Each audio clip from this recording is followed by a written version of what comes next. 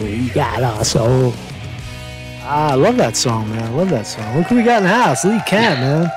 We camp in person. We camp in person, man. What about that song, man? So they got their money, but we got our souls. Do we really? I mean, I like some money, man. How about you? You know what I'm saying? I mean ideally we'd have both, right? You know, it's like shit, man. Fucking, you know, soul. You got soul, but you.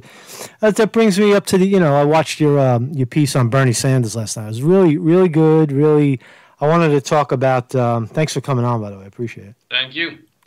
And so, if you don't know who Lee Camp is is a comedian, a journalist. I don't know what he calls. What are you, a comedian or a journalist? What do you? I'd say comedian first, but a lot of people call me a journalist because when your mainstream media sucks ass, people turn to the other sources. That's amazing, right? We turn to comedians for news, and we turn to news for comedy. Really, right? Yeah, sort of, right? Yeah. It's crazy shit, man. So let's so Bernie Sanders last week he rolled out this economic bill of rights. Wow, fucking economic bill of rights, man. It's just heavy, right? Like you can't be free. You can't be free unless you have money, right? Unless you have your basic income, right? Because if you're working 100 hours a week, right? How could well, if you're working 60 hours a week, you're scraping by, you don't have time. You don't even know what your kids look like anymore.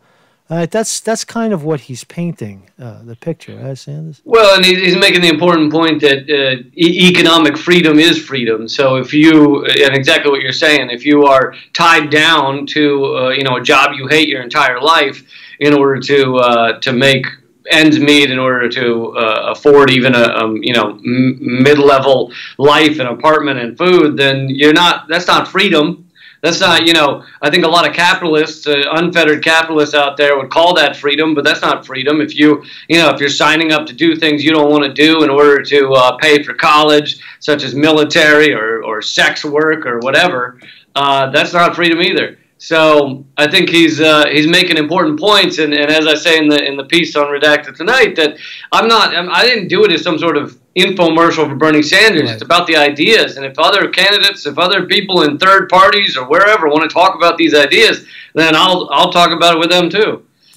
Isn't it profound? Like you watch the Trump rally and you see it's like watching wrestling. It's like it's kind of like it's fake.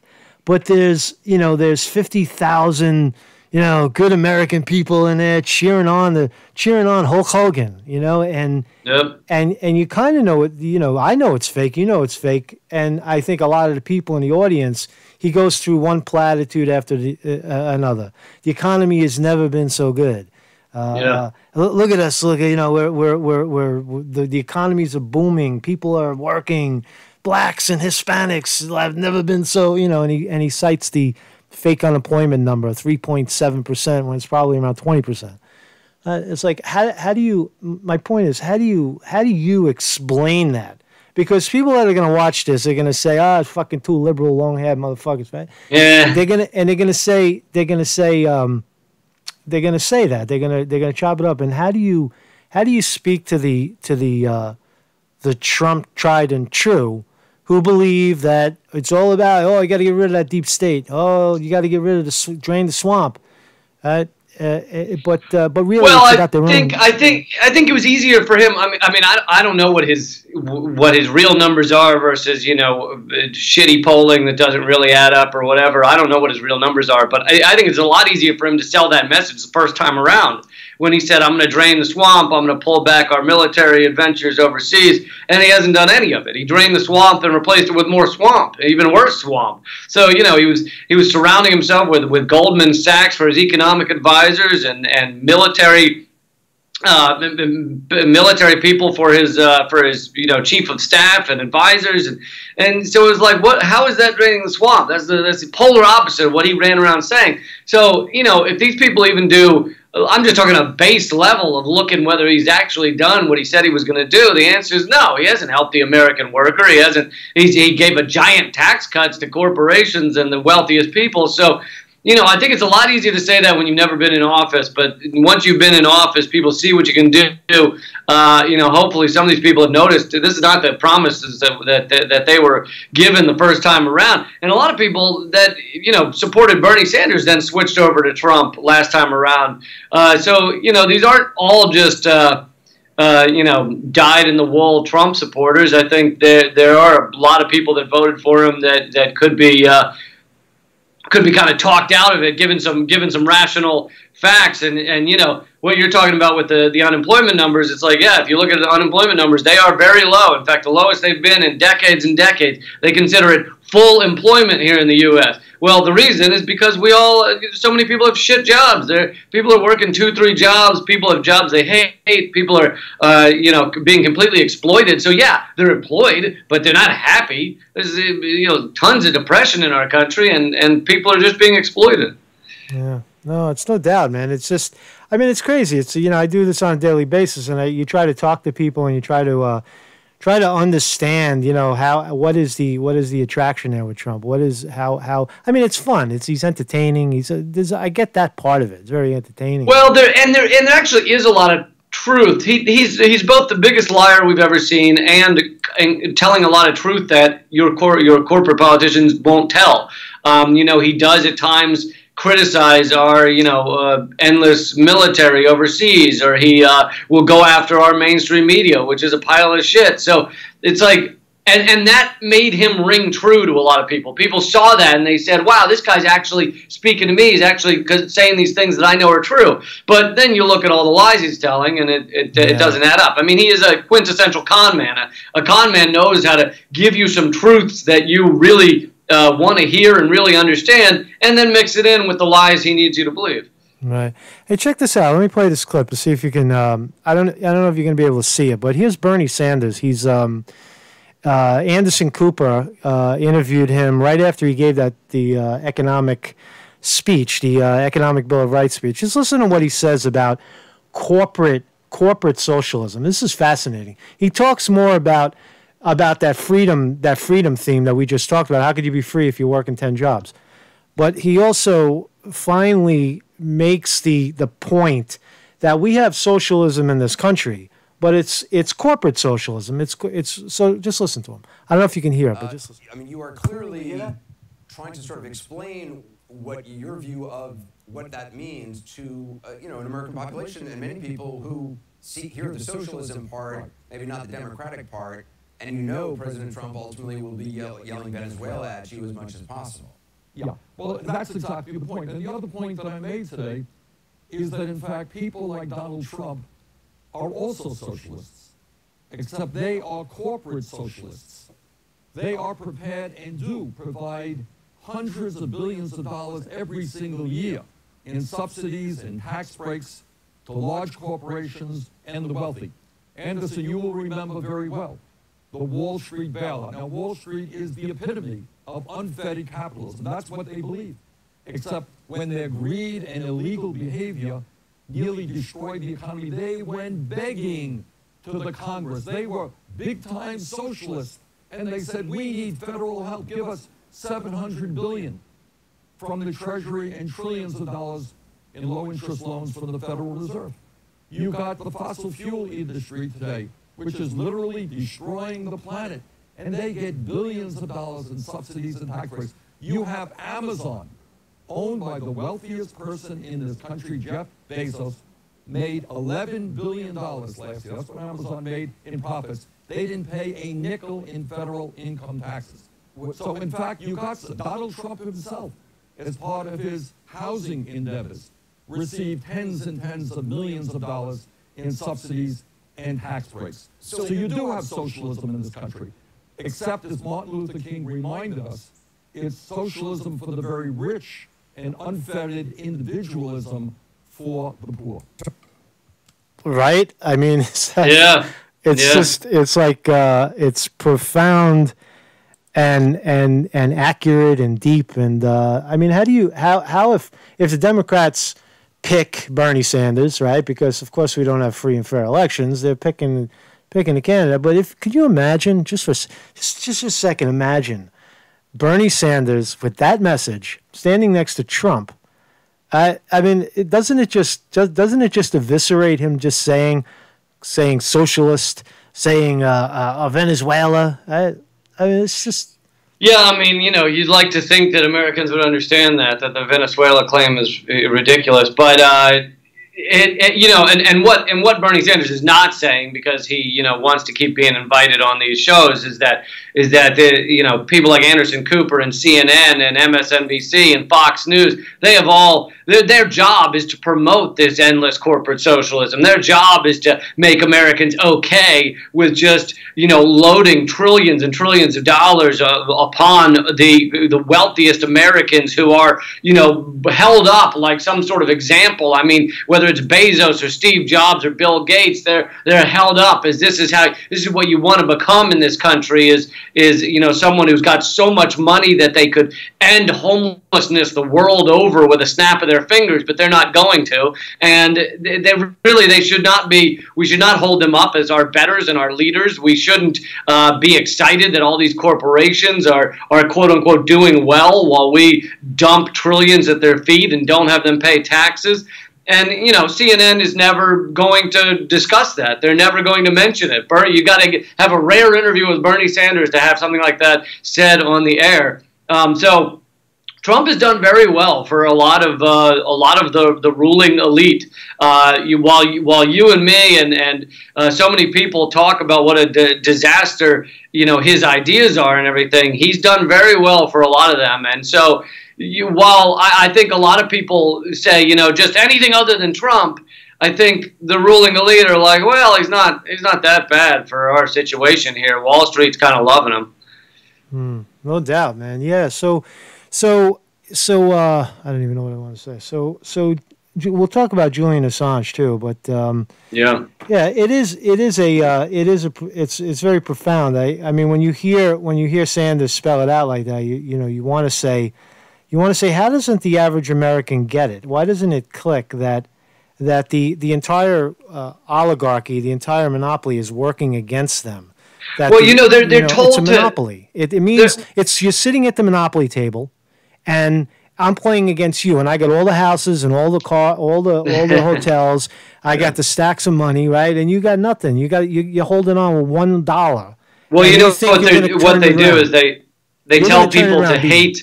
They tell people to hate something that is not the cause of their problem. So in the right wing with the Republicans, they say hate the immigrants, hate people who aren't the same skin color as you. Those are the ones causing you the problem, when, of course, that's bullshit. And then on the Democratic side, they're saying hate Russia. Russia's the one that's causing all your problems, when, of course, that's bullshit. So both sides of our ridiculous two-party system are telling people ignore the reality that all of the wealth and the resources have been extracted to a tiny number of individuals. Ignore that reality and just get angry at the great other, whether it's the other on the border or the other in this country or Iran or North Korea. Just get mad at the other. Don't look at us. Don't look at the ruling elite.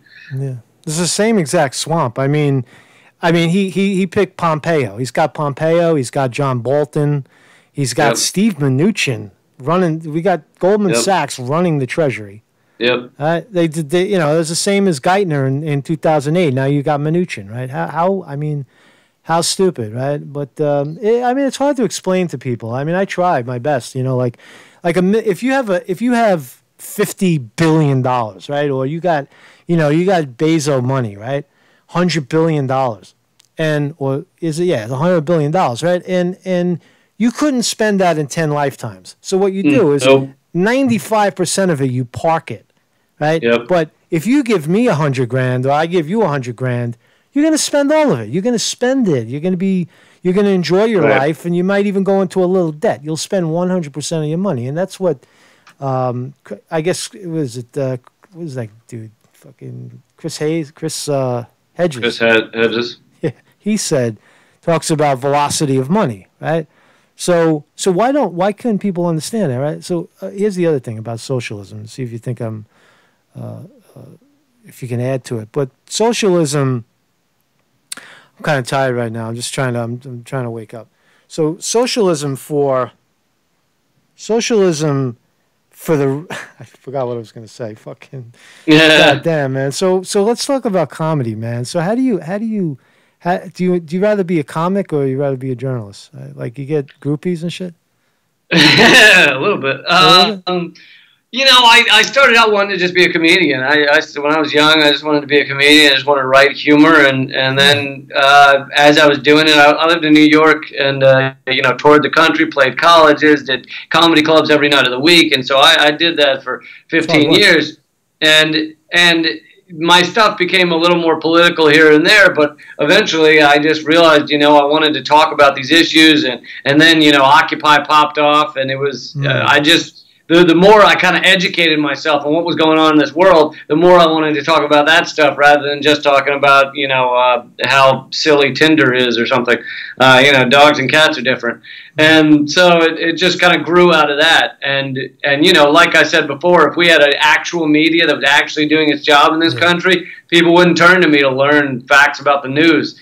But instead, you know, I and a few others are the ones that are lucky enough to have a TV show talking about the real issues, talking about how much crap our mainstream media is and our two-party system is, and I think that's why people are attracted to Redacted tonight. Right. Well, you guys are getting paid by Russia, right? Isn't it? Do you get paid in rubles and shit like that? Yeah, ruble and Russian hookers. We get a lot of Russian hookers. Sometimes I'll just have a pile of them here. That's happened to you, right? You're at a show, right? Lee, come on, tell me about it. You're at a show, right? I've never had a hooker. No, not a hooker, but you're at a show, right? And you knock the doors off the place, right? People are going crazy, right? And a young 20-something-year-old chick comes up there and says, "Hey, Lee, that was a great show. You want to fuck?" Right? That shit happens, right? I'll plead the fifth. Let's talk about take a deep dive into Julian Assange. You did a great piece. You talked about you put 18 of his facts together. You put all the shit, all the things that this guy did. Right now he's sitting in jail in England for telling the truth. Right, and someday what we're doing right here, to speaking truth, is on the verge of becoming illegal. Right, that's kind of what's going on. Right, so. Assange, collateral murder video. We've all seen it, right? He did the Guantanamo Bay. He told us about Scientology. You told us that he told us about this. The Tibetan descendants in China fighting back. China was saying, no, they like it. They like it. Right? Yeah. I mean, so I just put together the 18 things that WikiLeaks, biggest things that WikiLeaks has revealed, and they're massive. You know, it's everything from war logs to war crimes to trade deals that no one's allowed to see. I mean, these are all things that journalists should be scrambling to tell us about, but they're not. And WikiLeaks, by the way, WikiLeaks has never, ever published something that was proven to be false. Right. Compare that record to CNN or Fox News or MSNBC. They publish false shit all the time. The other day I covered how the New York Times was saying that a top North Korean diplomat had been assassinated, and then the next day people see him walking around on the streets. So it's like that's what's going on at our mainstream media.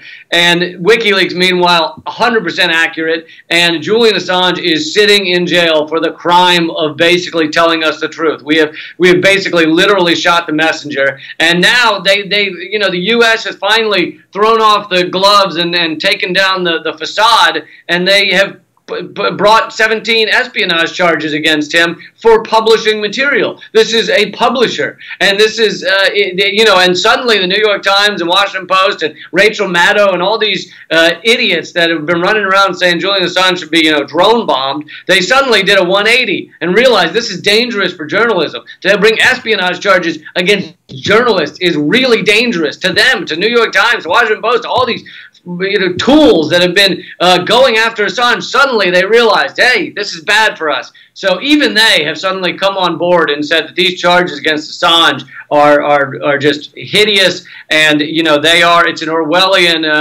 dystopia to charge journalists with espionage. I mean, he should be released right now. He's already spent 7 years in confinement. Sure. Do you think they'll extradite him to the U.S.? Do you think he'll ever make it here? I don't know. It's a tough thing for Britain because Britain obviously wants to bend over backwards to do everything for the U.S., but at the same time, they know that this is a bad precedent to set with journalists around the world being, extradited. And let's remember, Assange is not an American citizen and has never been published from America, so he has no connection to America, other than that America doesn't like what he said.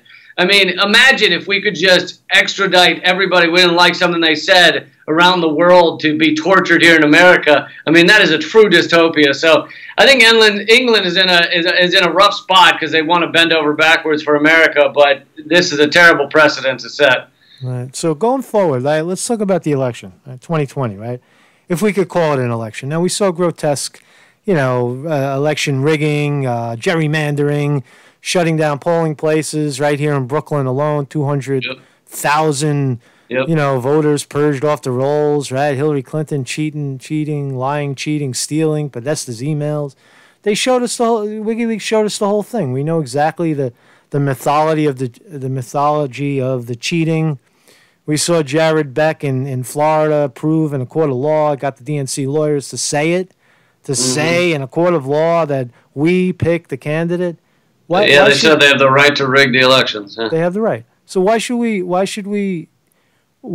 continue? Shouldn't we? What's the move forward? Right? I mean, certainly not. I mean, I might have gave Bernie Sanders $100, $200 last time around, but damn straight if I'm going to send in even 10 cents, this time. So what? You know what I'm saying? Like, how do we move towards a free and fair election? Yeah, absolutely. And I'm sorry I do have to go after this one, but I think that the answer is to yes, you should still vote because it can matter on local issues. It can matter in certain things that aren't as rigged. And voting is like turning on your turn signal when you're in the car. It's something you do. It's not going to change the world. It's just something you do.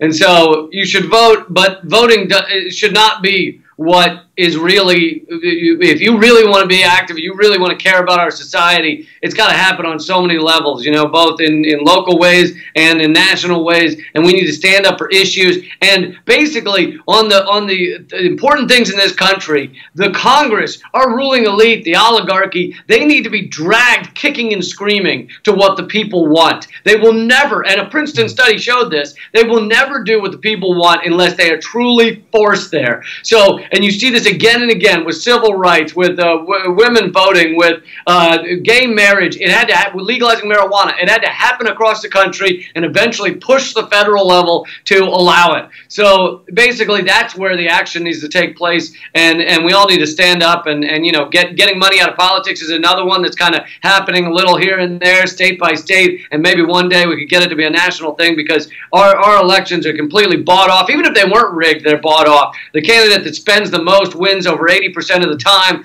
It's a completely bought-off system, and like you said, they haven't changed any of the rigging. The only thing they did is they got rid of 2/3 of superdelegates, but that's only for the first vote. So at the convention, they can just push it to a second vote. All the superdelegates are involved again. So they really just made it worse. I mean, they haven't. DNC hasn't fixed it at all. It's as rigged as ever, and I think people need to stand up on so many ways. So voting is something to do, but our system right now is such a catastrophe. It's rated by a Harvard study as the worst in the Western world for voting. So, take it with a grain of salt, I guess. Wow, definitely, man. So, when they tell us Joe Biden, we tell them, wow, we tell them, forget about it, right? Forget it. It's just, absolutely. That's like shit sounds, man. Another neocon, neoliberal shit stain. Yeah, man. All right, I'll let you go, Lee. Thank you very much for dropping by, man. Thanks. I wish I could get you something, man. Maybe a bottle of water or something. Some drinks, man. Maybe next time, man. So what are you doing? You want to plug something? What's up? What's coming, man? What's coming up in the... Yeah, well, first of all, thanks for having me. And I do live touring, so I'm coming to a lot of cities coming up, and that's all at leecamp.com. But I just ask people to check out the TV show. Give it a chance. It's called Redacted Tonight. It's on YouTube. It's on DirecTV. And you'll find it on YouTube under Redacted Tonight. But if you forget all that, just go to leecamp.com. All right, Lee. Thank you so much, man. Peace out, man. Thank you, man. Have a good day. Lee. Damn, that's fucking Lee Camp, man. Motherfucking Lee Camp.